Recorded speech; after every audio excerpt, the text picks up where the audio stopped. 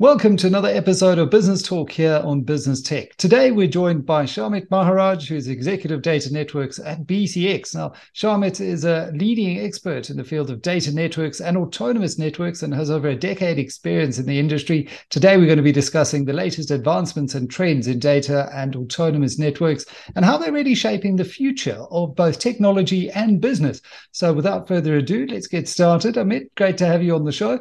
Well, firstly, what is an autonomous network? I think there's a lot of talk right now about AI and doing things robotically and autonomously. What is an autonomous network? Good day, Michael, and thanks for having me. An autonomous network is it's a network that runs with minimal to no human interaction. It's able to configure, monitor, and maintain itself in a very independent state. So, given that, well, I mean, what would be some of the characteristics of an autonomous network in the African business landscape? Yeah, Michael, I think that's a great question. From an African business landscape perspective, some of the key characteristics include the zero-touch provisioning, especially in the hard-to-reach geographic locations. It also has the ability to scale and is fully application aware, delivering an improved user experience across the entire landscape. So, I mean, if you look at that, basically what you're trying to do is give best of breed, even for those network solutions that, at a lower end of the business spectrum, you might not feel that you'd be open to such cutting edge network technology. What do you see as the key benefit here of autonomous networking? Michael, I think the autonomous network can offer a path to IT and business leaders. It creates an alignment to simplify, processes in a very consistent and scalable way, which is needed for applications delivered through the cloud. It can enable operational efficiencies, and it helps our IT leaders and their teams to deliver an application experience that improves the employees' productivity as well as the customer experience. And I think that's the key element. How do we provide more value to the customer? The ultimate benefit as well is the cost savings across the value chain. And whilst using this, whilst we aiming for the value of the cost saving, we're also looking at how do we best utilize the technology as a revenue growth enabler. We're living in a commodity market right now. It's difficult to provide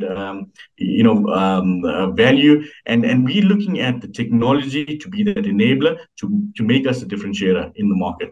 Yeah, and I think boards increasingly are asking, from an operational perspective, their management teams to do more with less in an environment where inflation is eating away at almost every part of the business. If you look at these from a capability perspective, what are some of the capabilities, the tangibles that autonomous networking enables? Michael, that's a great question, and there's many capabilities. I'll touch on a few, high-level ones. If we look at the medical fraternity and using the tech to connect doctors to patients who are in remote areas, allowing the patient to, populate their diagnosis, onto a platform, and then using the technology and the networks to connect the right skilled resource to support the patient very, very quickly. So it's immediate support to patients.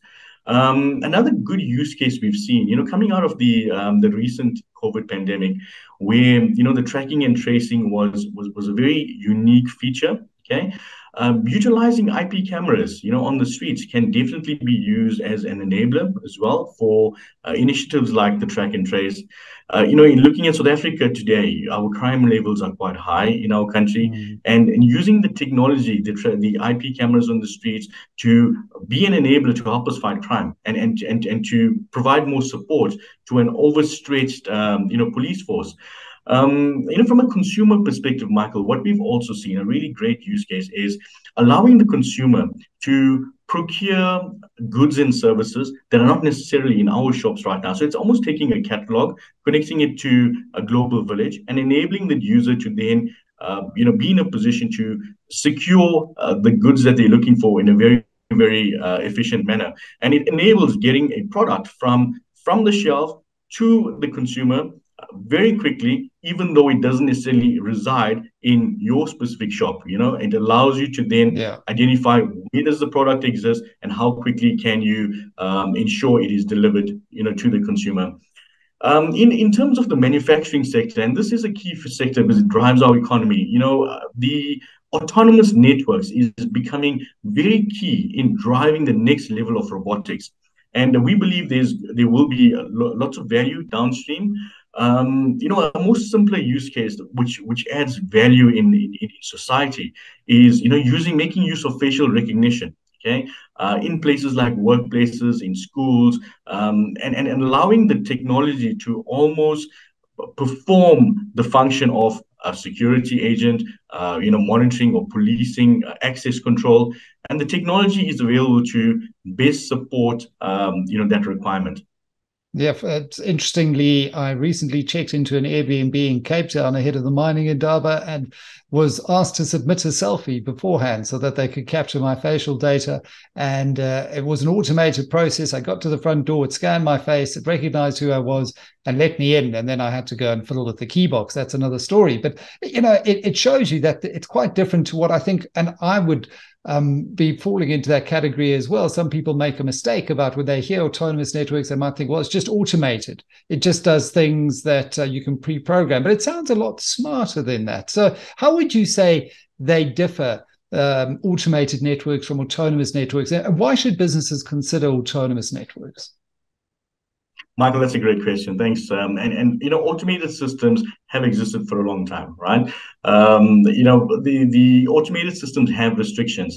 In the tasks they perform, and the actions and decisions are always predefined. Okay. From an autonomous network perspective, this is a network that manages itself because it's constantly learning, it's constantly adapting to the environment, making use of artificial intelligence, making use of machine learning, and this is reducing the human dependency as well. And what does this, this then leads to faster, error-free processing, and it allows businesses to make more informed decisions quickly. All right. We've seen that businesses can consider autonomous networks not just to reduce the human interaction or to remove workforce, but to use this as an enabler to take the skilled workforce they have and use them as enablers to create more revenues. Yeah. So let the tech be the enabler to support the human, and this is where we see great value. And this is the main differentiator because it's not it's not processing an input to get a specific output. It's using the tools, using the technology, the machine learning to drive an outcome, which adds the value that consumers want to see today. Are we ready for this here in Africa? Because it sounds like a technology that requires a lot of the background infrastructure to be in place to enable the power of autonomous networks to really be unleashed. Yet here we sit and we've got load shedding for, however many hours a day, depending on where you are in the country. Are we ready to adopt these networks? Michael, absolutely, yes. I believe Africa is definitely open for business, right? From a technology stack perspective, we've got excellent cable connectivity coming into our country, both on the East Coast and the West Coast of Africa. Over the last few years, we've had the major cloud providers, setting up their shops in Africa.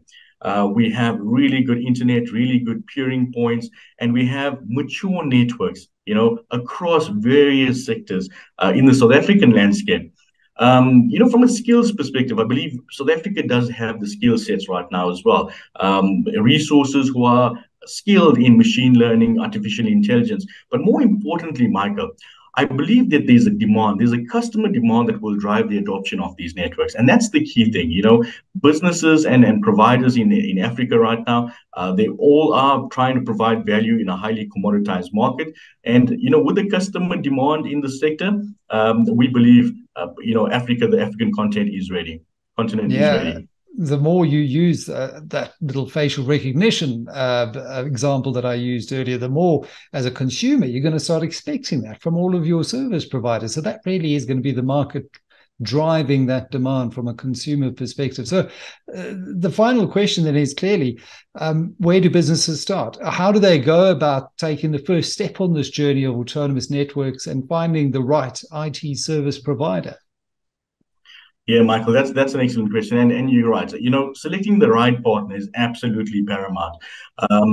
Businesses need to consider a partner who's willing to invest the time and to go on this journey with the customer to first understand what is the customer's business about. Where do they want to derive the most value from this investment, and then putting together the building blocks, okay, with the machine learning and artificial intelligence bundled in, and monitoring it for a period of time, because it's important to monitor the actual result, being achieved by the technology, to ensure that the value being derived is of maximum value to the or benefit to the consumer. And Michael, we believe this is not it's not a quick fix. This is a journey that a provider will take with their customers, and there has to be an investment from both sides to ensure that this is successful. Yeah, and that's it. Start with that outcome, that problem potentially you might want to solve in mind, or that customer you want to delight, and then build it out from there with that partner. Well, that certainly concludes today's episode of Business Talk on Business Tech. I'd like to thank Shamith Maharaj for joining us today and sharing those insights on data networks and autonomous networks. It's been a fascinating discussion.